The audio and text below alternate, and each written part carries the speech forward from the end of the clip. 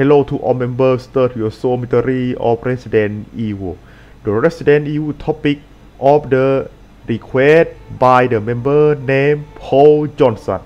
Paul Johnson had requested the gun named Rai-Den in Resident Evil 3 Remake. Answer it under picture under the line. Thank you. สวัสดีครับพบกับผมแมนดาร์คมาสเตอร์ในช่อง DM Channel ช่องที่มีสาระและความบันเทิงวันนี้ผมขอนำพาทุกท่านนะครับผมเข้าสู่การแกะรอยไขปริศนาสำนวน ResidentEvil เรื่องราวของปืนไฟฟ้าปริศนานะครับผมซึ่งปรากฏตัวครั้งแรกใน Resident Evil 3 Remake ซึ่งทางสมาชิกที่ชื่อกันว่าพอล จอห์นสันได้ขอกันเข้ามาเกี่ยวกับเรื่องราวของปืนตัวนี้ว่ามีประวัติและที่มาที่ไปอย่างไร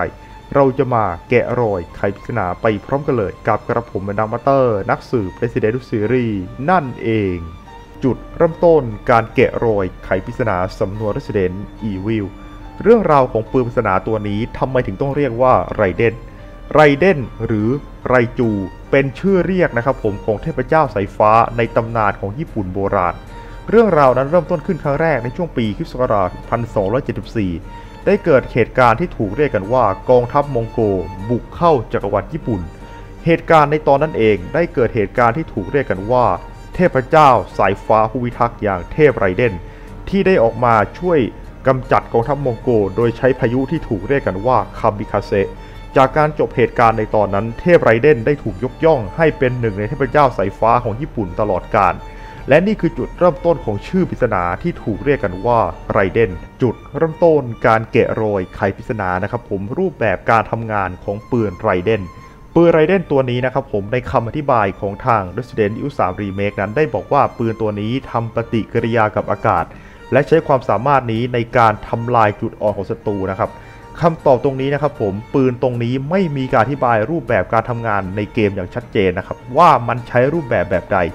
ยกเว้นมีทฤษฎีอันหนึ่งนะครับผมจากการแกะรอยของนักสืบ ResidentEvil ทฤษฎีนี้ถูกเรียกกันว่าทฤษฎีเทสลานะครับผมหรือทฤษฎีการใช้ขดลวดเทสลามาสร้างเป็นสิ่งที่เรียกกันว่าการปั่นกระแสไฟฟ้าและเป็นการทำปฏิกิริยาอย่างหนึ่งนะครับผมซึ่งตรงกับรูปแบบของปืนนี้นั่นก็คือปฏิกิริยากับอากาศปฏิกิริยากับอากาศในนี้นะครับผมสามารถนะครับส่งคลื่นความถี่นะครับในการปล่อยกระแสไฟฟ้าเนี่ยได้มากถึงนะครับผม40กิโลเมตรโดยเป็นแบบชนิดที่เรียกกันว่าการส่งกระแสไฟฟ้าแบบไร้สายนี่คือหนึ่งทฤษฎีที่น่ากลัวที่สุดนะครับผมของเทสลาแต่ทว่าทฤษฎีตรงนี้ได้ถูกนำมาปรับใช้นะครับผมให้กลายเป็นกันฟิกชันหรือการสร้างปืนไฟฟ้าที่ถูกเรียกกันว่าRai-Denขึ้นมา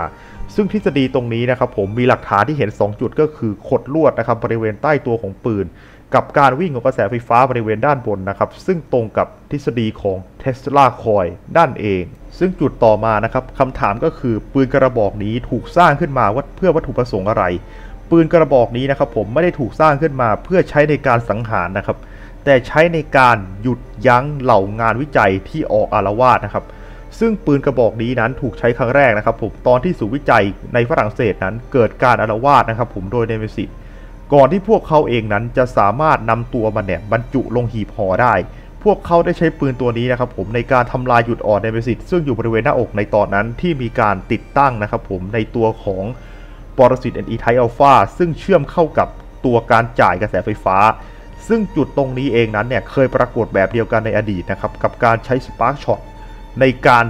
จับตัวบิโอนมันอยู่นะครับผมที่หลุดรอดไปได้ใน Resident Evil 2 Remake และนี่ก็คือคำตอบการแกะรอยไขปริศนาประวัติที่มาที่ไปทั้งหมดนะครับผมปืนกระบอกนี้ซึ่งถูกเรียกกันว่าRai-Denกับกระผมแมนดาร์คมาสเตอร์นักสืบ Resident Evil Series ชอบอย่าลืมกดไลค์และ Subscribe เกมดีมีสาระต้องดิม Channel ขอบคุณครับแมนดาร์คมาสเตอร์นักสืบ Resident Evil Series ขอบคุณครับ